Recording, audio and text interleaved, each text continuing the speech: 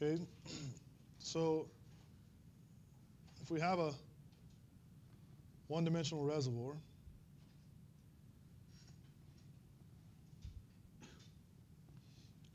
a good approximation to a one-dimensional reservoir could be, not a reservoir, but a one-dimensional porous media would be like a core that you might use in the lab to do core floods on and test for material properties. Okay, so this is a one-dimensional porous media, so it has some mass flowing in and some mass flowing out. Right? And what we're going to do, we're going to take a little bitty sliver of it,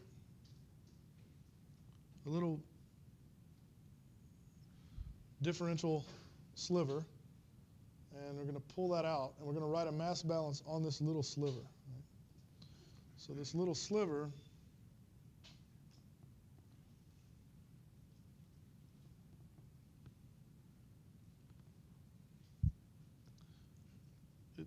it has a differential thickness dx. All right? And we're going to write the mass balance not on the porous media itself, but rather on the fluid flowing through the porous media. Right? So the fluid has a density. The porous media has a porosity, right? And that's going to help us determine how much volume of fluid is flowing through it. And since it's one-dimensional, we're going to assume it has a cross-sectional area. Right? And so I think in words and probably in Reservoir 2, Dr. Lake is sort of kind of famous for, not famous, but he is famous, but not for this necessarily. But his saying is that mass balance is mass in, right, minus mass out, plus any generation or consumption has to equal the accumulation.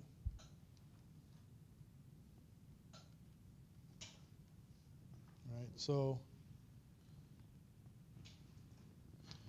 you've probably seen or heard that before, okay? And so mass in and mass out is sort of easy to understand. If we're going to take some little reference volume and if we measured how much went in and how much went out. But what about generation? Where would generation come from? Like what's an example? Say if we're looking at if our control volume, our little small element, is the size of this room in a reservoir, and it just happens to be the exact point where a well comes into our. Right, so the well itself could be a source of generation if we're injecting water, right, or consumption if we're producing, right. So in the size of a reservoir, we don't really consider the volume of the well itself. We just sort of think of it like a little point or line source or sink, right. So we don't really consider the volume of the well bore. Rather, it's an infinitesimally small thing in our reservoir that is either going to produce or inject mass, okay? And so that's where generation and consumption comes from. And then accumulation we would get from, because the fluid and the rock is compressible, right? So that's where any accumulation would come from. So the thing that I'm going to do just a tiny bit different than the notes is that, if I divide both sides of this equation by some increment of time,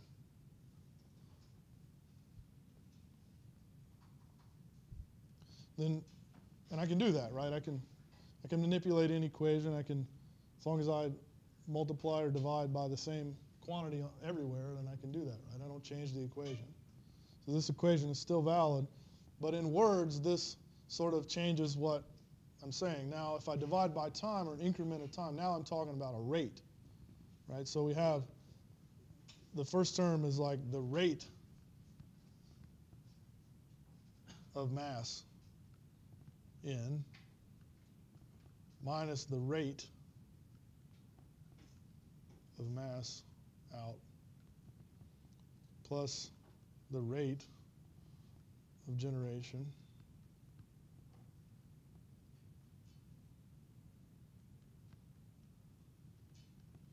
equals the rate of accumulation.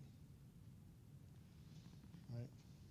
So just a subtle change in the wording then sort of makes, in my opinion, the derivation a little bit more straightforward.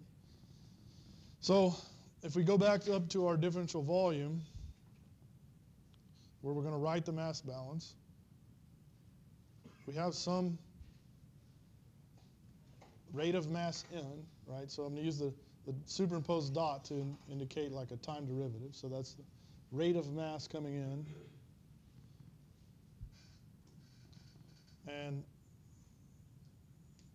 on the what comes out is, well, it has to equal what went in, right? Plus the change with respect to x. So x is in this direction. It's just a one-dimensional media. So the change of mass times dx, right? So the change in mass with respect to a small distance dx times dx, right? And I don't want to confuse you, but you could imagine like if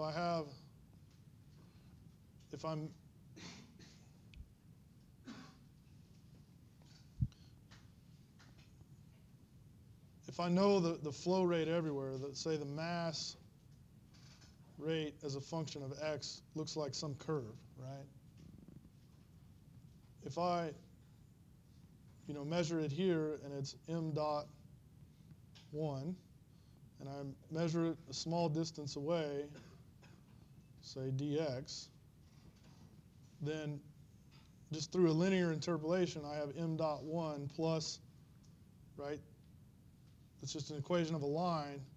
And for over an infinitesimally small distance, the slope is dm dot 1 dx. So that's the slope times the distance, right? So it's just the equation of a line. Right. That's how I get this term over here. Now, that's the mass going out, and we have this minus sign there, right? Generation and consumption, so this is our well. We're going to use the symbol m tilde for that. So that's some infinitesimally small source of injection or sink produced in there, okay? So let's start to write these terms in the equation. So the rate of mass m is m dot, and actually m dot is equal to the density times the velocity. And so, m dot is like the mass, it's a flux, right? So it's like the mass per length squared over time, right? And density, right? Density is mass per length cubed. Velocity is length per time, right? So m is mass, L is length. So density is mass per unit volume, length cubed, right? So then if I cancel these guys, then I have a squared there, and this checks out, right? So the units work. So mass is the density of the fluid times the velocity it's traveling. Okay, so that's m dot. Okay, so the rate of mass n is the density times the velocity. That's the flux. But I need mass, right? So then I have the area times dx, right? So mass is density times volume. I have a one-dimensional media, so it has an area, cross-sectional area here, and a width dx. So the volume of this is a dx, right? So density times volume gives me mass. Mass times velocity gives me the rate of mass n. Okay? So let me actually use a different color just to be clear. So we have density times area times dx times velocity. So this is mass times velocity, right? Minus, now we want this term, and we're just going to substitute in appropriately. So we have, again, the volume,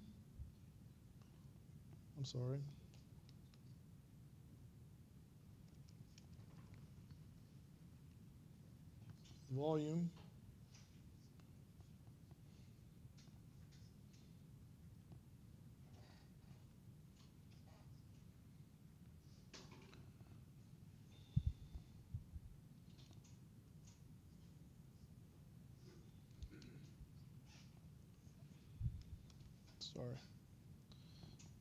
I just want to be precise. The final answer wouldn't be different, but I want to be precise.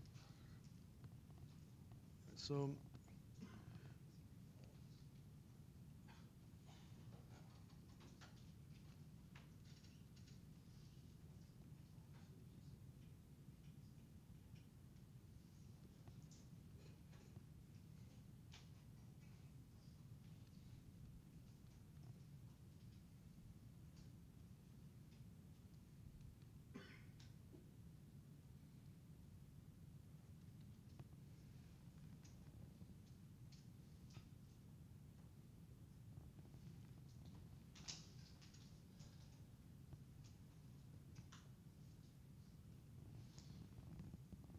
plus the rate of generation or consumption. And then the rate of accumulation is just going to be, again, now the rate of accumulation is going to be the density of the fluid times the porosity. So that's the volume of the fluid in there times A dx dt. Right. Well, you can see that those two terms cancel. That I distribute the negative sign. Those two terms cancel. All right.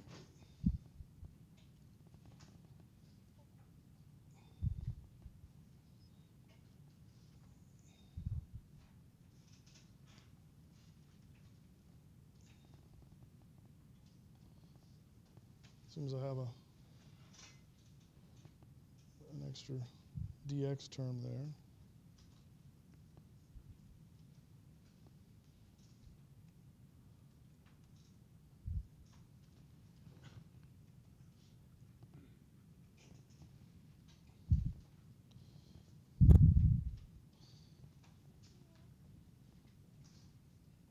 So those two terms cancel, and then I can cancel these guys on both sides of the equations.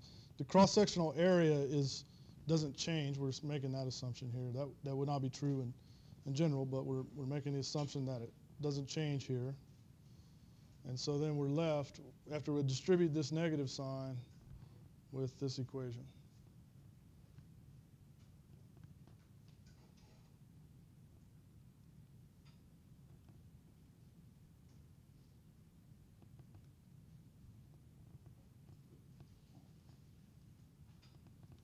Where I just moved some terms around.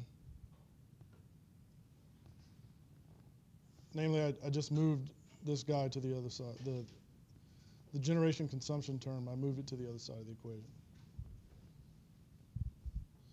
So this guy is the mass conservation equation.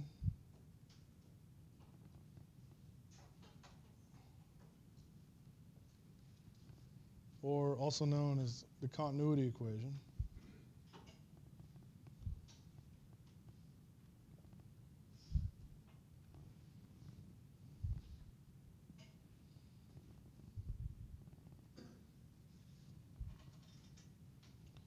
And so this is in 1D.